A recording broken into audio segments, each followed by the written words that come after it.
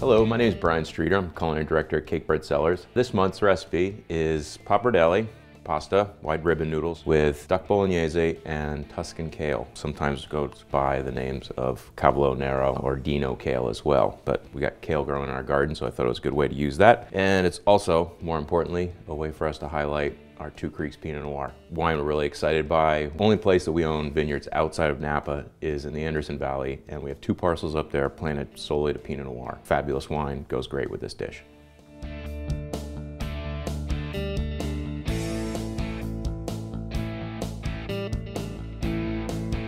Get duck legs here. This is actually a Peking duck, a breed of duck, which are a little bit smaller than like a Muscovy, which depending upon your butcher, your grocery store might carry one or the other. What I'm gonna do is I'm gonna trim off the fat that's here. We're gonna season these on both sides with salt and pepper. Now we're gonna cut up onions and carrots and celery, and you're gonna mince it really, really fine. The idea behind Bolognese is that the vegetables sort of melt down into the sauce. Now we'll mince the celery. Carrots, cut them into segments that are sort of manageable. And we've got our chopped pancetta being pork belly that's unsmoked. And then I need a little bit of garlic. I'm gonna chop the garlic. Now we'll pick the parsley leaves, get rid of the stems. And now we're chopping parsley.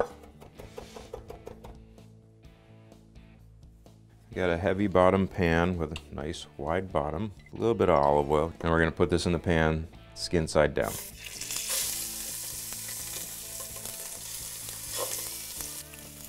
Yeah, you wanna make sure that the pan that you choose is big enough so that you don't crowd the duck legs too much. You wanna have a little bit of space in between them so that they'll brown. Turn them over, should be nice and brown on the skin side. Should be nice and brown on both sides. I'll remove them from the pan. We'll add the pancetta to the pan.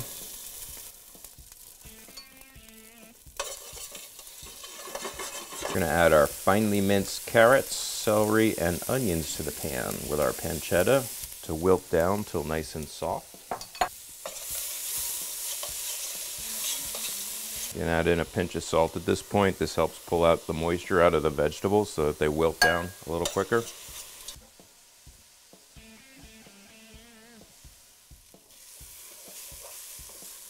Our veggies have wilted down probably to 1/4 of their original volume. We'll add in the garlic and the chopped parsley. Stir that around a little bit to release the aromatics. Add in a couple teaspoons of tomato paste.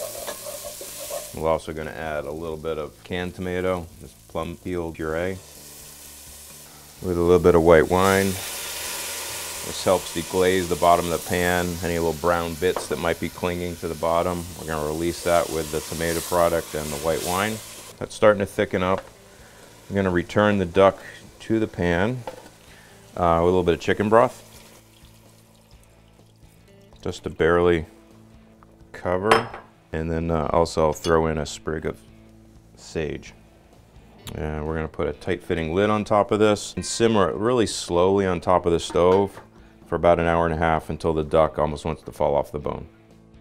We've got kale. This is cavolo nero, and it's got this big central vein that you want to discard. So just sort of pulling that out, tearing it up into a few pieces. So add a little bit of salt to the water, season it. Once this comes to a boil, drop our kale in here. This is just going to help wilt it and then preserve the bright green color of it. Just cooking it for not even a minute. Just really want to wilt it. Okay, and then I'm going to drain this. Then once that's cool, I'm going to squeeze out all the moisture out of it.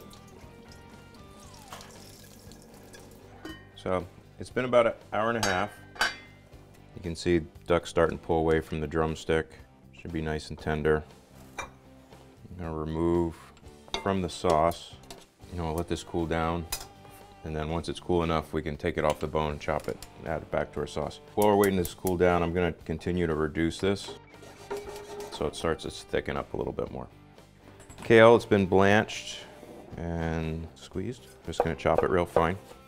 You want that to also sort of get evenly distributed through the pasta sauce as well, so I'm looking for it to be in smaller pieces.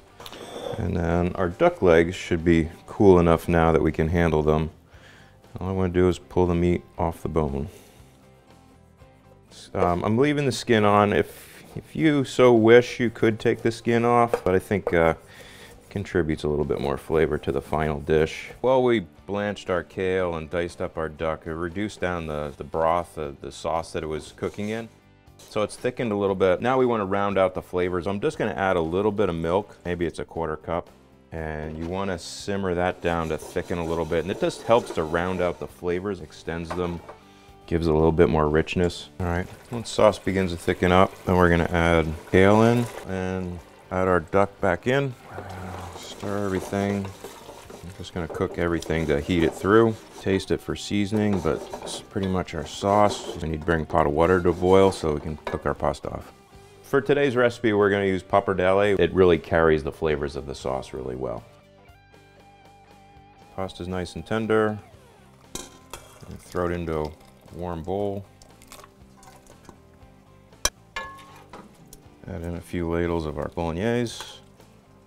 Also add in a ladle of pasta water, some cheese, and a little bit of butter. Toss this all together.